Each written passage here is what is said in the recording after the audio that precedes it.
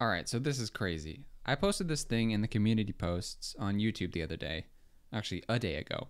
When will the Antichrist come? And, well, the poll has its own implications, but whatever. What I wanted to highlight was this comment here by Master G. Moore. He says, the Antichrist will desecrate the third temple somewhere around Yom Kippur, if I recall the prophet Jeremiah correctly. Once the temple is desecrated, the tribulation begins. He's talking about the end times. But right now, I suspect we are in the birthing pains, and it's very possible he is among us now, as the Jews in Israel have a serious momentum in rebuilding the third temple, especially as the vines on the eastern wall are spelling in Hebrew God's name. What? The vines on the eastern wall are spelling out in Hebrew God's name? I was like, there's no way. But I looked into it, and I think he's right. This is insane. There are pictures of this, because this happened over a year ago. I found some videos of this happening or people noticing it over a year ago. The most recent ones I found are from 3 months ago and 2 months ago. There's this guy, Zahi Shaked, who's an Israeli tour guide. And he posted this video. I found the best part where he's facing the wall here. There's just these vines growing on the wall. There's a bit of vines here, a bit of vines here, a bit of vines there, and then there's just some other ones that don't look like they're in any particular shape down here. 2 months ago, they still are here, and here he is pointing out the different vines and what they mean. So, in Hebrew, God's name is Yod He Vav He, YHWH if it's transliterated into English. In Hebrew, though, the characters look suspiciously like these vines we have here.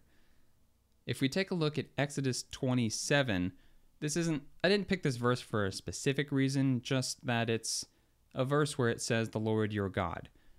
Here it is in English, you shall not misuse the name of the Lord your God, for the Lord will not hold anyone guiltless who misuses his name. If we scroll down, we get to the Hebrew here. Here is the name of God, spelled out in Hebrew, it's Yahweh. And look, we have 4 characters here. Now, Hebrew is written from right to left, not left to right, like we do in English. Here we have the character Yod, then the character He, then the character Vav, and then He again. Yahweh. Now, if we go back to these pictures of the eastern wall, this one is the best one. There are 3 letters here. This looks like Yod, this looks like He, and this looks like Vav. There is currently, as we know it as of 2 months ago, there's not another He in the wall. There's a bit to the left of this. If it pans over, you'll see there's a bit here where it looks like it could be another one growing in. A lot of people have speculated that it will grow in and some significant thing will happen. But if we look at Revelation, we know that there are signs and wonders that will happen, and this seems to be a taste of the signs and wonders that will eventually happen. Here is an article about it from, let's see, this was in July of last year, actually. So this is well over a year ago. And as of 2 months ago, at least, they are still there, but it was known at least over a year ago. There's a rabbi, Yosef Berger, the rabbi of King David's tomb on Mount Zion. He ascribed the appearance of the letters to a verse in Deuteronomy. And all the peoples of the earth shall see that Hashem's name is proclaimed over you, and they shall stand in fear of you. Deuteronomy 28:10. Hashem is another name for God. There's lots of names used in the Bible for God. If we look at Deuteronomy 28:10 here on Bible Hub, there's a bunch of different translations into English. The one I like the best is the Berean Standard Bible, but you have all these different ones here. It says, and then all the peoples of the earth will see that you are called by the name of the Lord, and they will stand in awe of you. And again, if we go down here, we see the name of the Lord, Yahweh, is that same word in Hebrew. This seems like a wonderful thing to any Jew and any Christian out there. To anyone who is a skeptic about all this kind of stuff, this seems like a crackpot conspiracy thing. I am fully aware of that.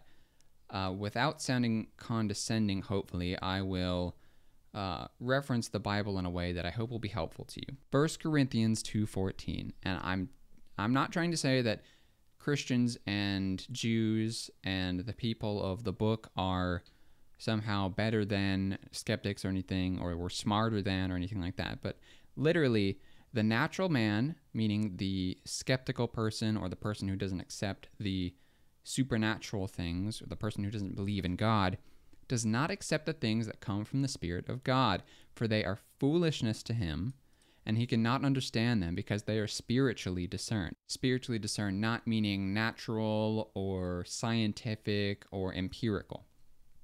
If we take a look back at this wall, we have these vines that look like they're in the shape of Hebrew letters. And to anyone who knows Hebrew, or to anyone who can just look up the Hebrew, if you're a Christian or if you're a Jew, it starts to make a lot of sense, especially if you've read a lot of your Bible. If you're a skeptic, it doesn't make sense. And like the verse in 1 Corinthians says, it looks like foolishness. There are many other videos out there to prove Christianity. I'm not here to prove Christianity in this video.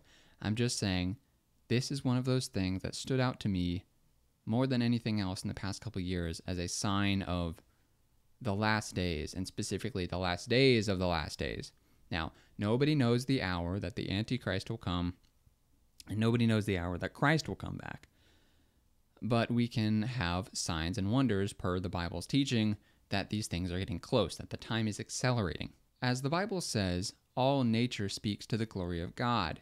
You know, if we look outside and if you look with a spiritual perspective, you see the beauty of creation. You see the clouds in the sky, and you see the wonder of all of the things built on the earth.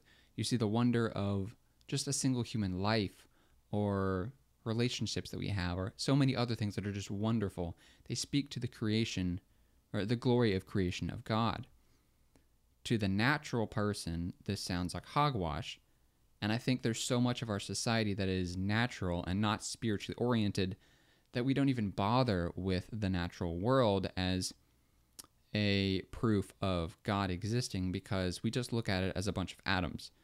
I think this is the first thing that we're seeing where God is using the natural world to start being a little bit more conspicuous, a little bit more discreet about all of this. If you are not a Christian, I would take this as a sign that maybe you should look into Christianity.